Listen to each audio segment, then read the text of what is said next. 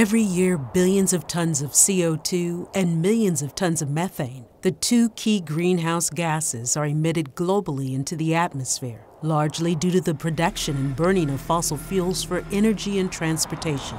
This has resulted in a dangerous rise in the Earth's average surface air temperature compared to pre-industrial times.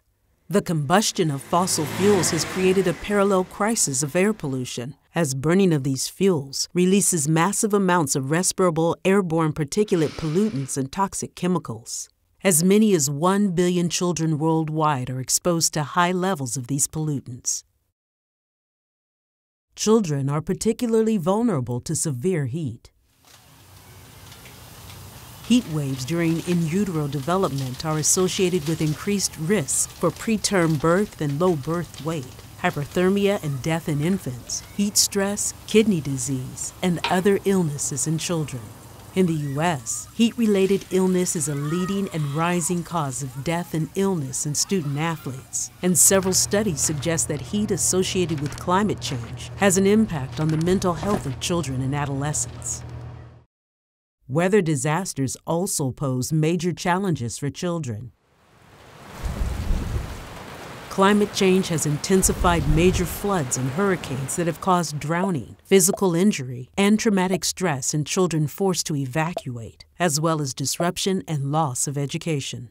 More than 10 million children are internally displaced by weather-related disasters each year, mostly in low- and middle-income countries. But even in the U.S., disasters displaced over 900,000 people in 2020 alone, many of them children.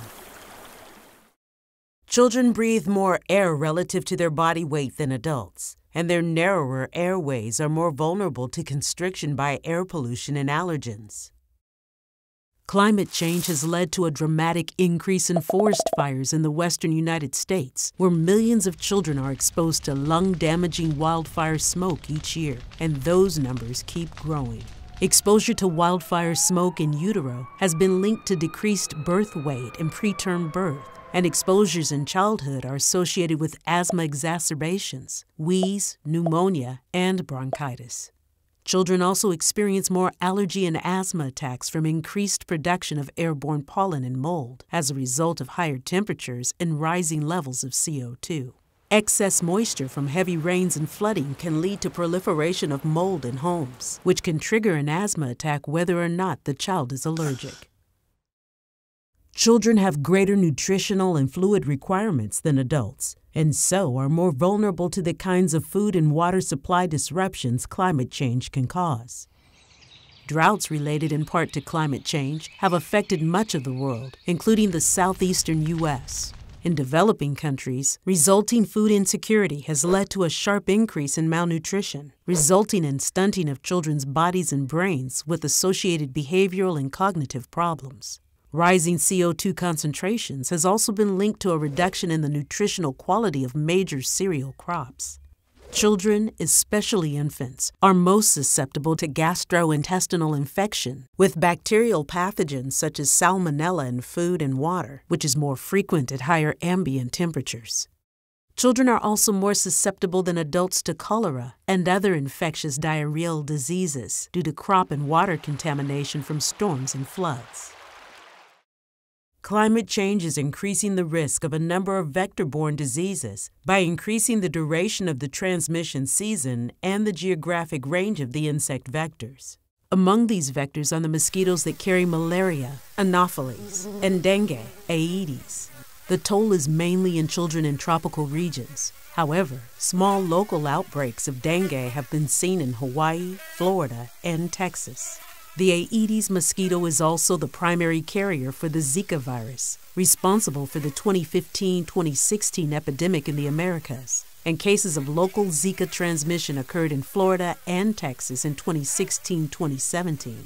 Transmitted from a pregnant woman to her baby, the virus causes microcephaly, severe brain malformations, and other birth defects. This toll on children's health is largely in developing countries. However, the U.S. has seen a marked increase in Lyme disease as well, with the highest rates in children. Air pollution from the burning of fossil fuels exposes children's bodies to particulate pollutants and other toxicants. Rapid growth and development in early stages of life make children especially susceptible to disruption by toxic chemicals and other stressors. Biological defense mechanisms to detoxify chemicals, repair DNA damage, and provide immune protection are immature in young children, heightening their vulnerability to psychosocial stress and physical toxicants. Air pollution is a well-known trigger of asthma attacks in children with the disease and is now understood to be a cause of asthma. It is also a risk factor for respiratory infections, bronchitis, and impaired lung growth and function. Children with higher exposure to air pollution have more severe asthma symptoms and lower levels of regulatory T cells that help control it. Air pollution is strongly associated with increased risks of infant mortality and adverse birth outcomes, affecting millions globally. These birth complications confer increased risk for lower respiratory infections, other infectious diseases, and asthma in childhood, as well as long-term intellectual disabilities. Exposure to air pollutants has also been associated with reduced cognition, attention problems, ADHD, and autistic traits in childhood, as well as depression and anxiety in children and adolescents. The toll in children in pregnancy from fossil fuel pollution and climate change is large and growing. These consequences disproportionately affect children in low-income countries, as well as in low-income neighborhoods and communities of color in the U.S., where fossil fuel infrastructure is often located, and access to adequate health care can be a challenge in itself. Awareness of the broad range of health consequences of climate change and air pollution on children is essential for securing the health and continued well-being of this young and especially vulnerable population.